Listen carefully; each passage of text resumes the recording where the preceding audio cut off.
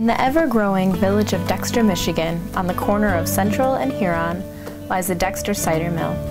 Established in 1886, the Dexter Cider Mill is a part of living history.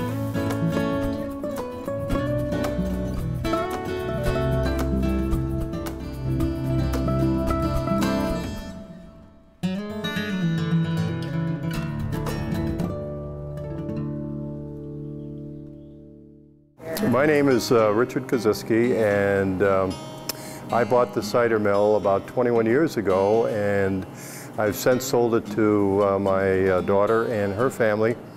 So I'm not officially the owner any longer, but they keep me around because you know, I'm kind of a part of the property now, and I know a little bit about cider, so I can guide them in terms of the proper blends and who to contact for issues. And there are clearly a number of mechanical problems that occur when you have a mill that's over 120 years old. So, you know, I'm around just to kind of help out now, and I'm enjoying it even more than before because they now have all the responsibility, and I can just sit back and take orders and enjoy myself.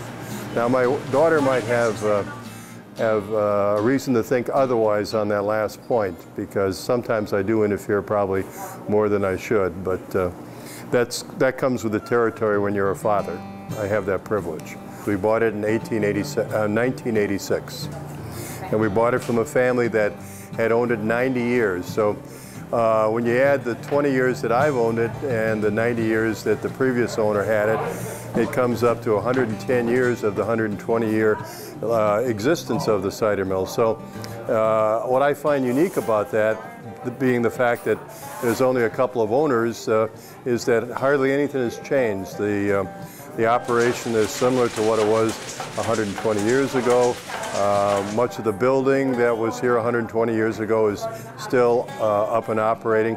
And incidentally, this is the oldest continuously operating cider mill in the state of Michigan, which is kind of a distinction that we enjoy. My daughter, now that will be the fourth owner in her family, will carry on the tradition, hopefully, to their children. The cider mill is home to the award-winning Dexter Cider Mill Apple Cookbook and 5 family-developed and locally milled packaged baking products: apple nut bread, walnut crumb topping, ginger snap cookies, applesauce fudge brownies, and apple cinnamon scones. We've never really had any kind of an unusual experience.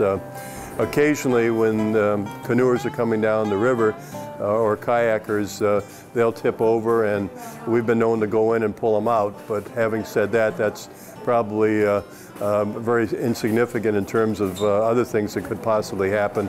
But we've got some really, really wonderful publicity. There's a number of significantly published magazines within the state of Michigan that have identified this cider mill, along with one other cider mill, Franklin, Michigan, as being one of the top 101 things to do in the metropolitan Detroit area. So with that kind of publicity, I'm perfectly satisfied to sit back and enjoy the benefits of it, and hopefully never have any notoriety that would result in negative publicity.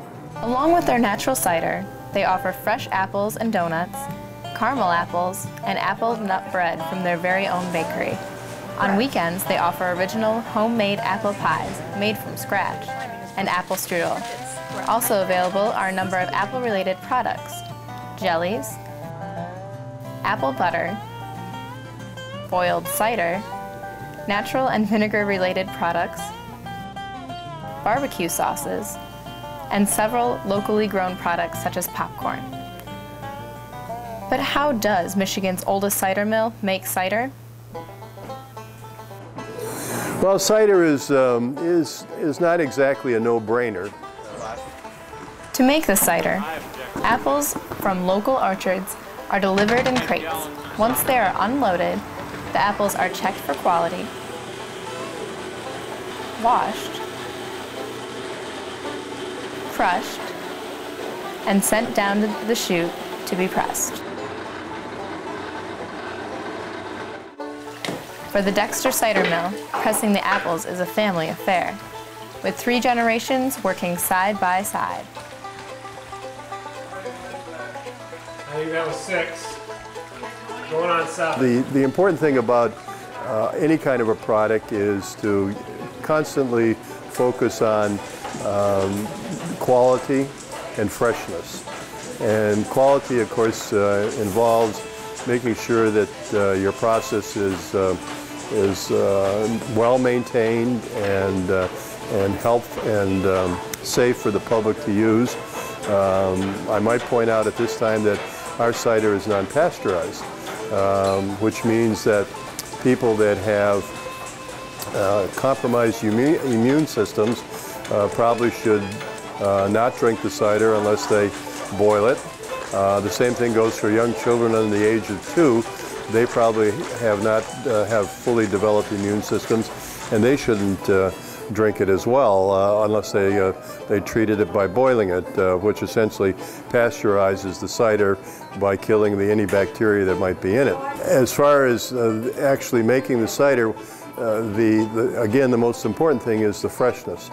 And if you constantly focus on high quality fruit that is fresh off the tree and is pressed with a variety of other apples, and we invariably blend our cider. We use 3 or 4 apples at a minimum. There are perhaps 40 or 50 apples that we use in a season, many of which have those qualities, and what we try to do is incorporate them into the cider. And when we do that, what in effect we're creating is a totally unique taste. So when we blend our cider, we not only strive to accomplish that, but we also focus on the fact that in the early part of the season, apples are apt to be tart. So we have an early season cider which tends to be dry and tart, but a lot of people like it. We have a mid-season cider which starts to develop some sugar, and the sugar changes the cider. And then, of course, we get into late season cider when we have a wide variety of apples that have lots of sugar and lots of color and lots of aroma. So in the late season cider is the 3rd category of the cider. There is a bill currently in the state legislature. It's House Bill 4707. I testified a week ago to the Michigan State Agricultural Committee explaining the reasons why I thought that cider would be a good state beverage. The state currently does not have an official state beverage, so this fits in timing-wise conveniently. However, there are a number of other states that do have state beverages, none of which, of course, are cider. Massachusetts, interesting enough, has cranberry. Ohio has tomato. And I'll let you guess what Florida has. Oh, you did guess right, orange juice. So we are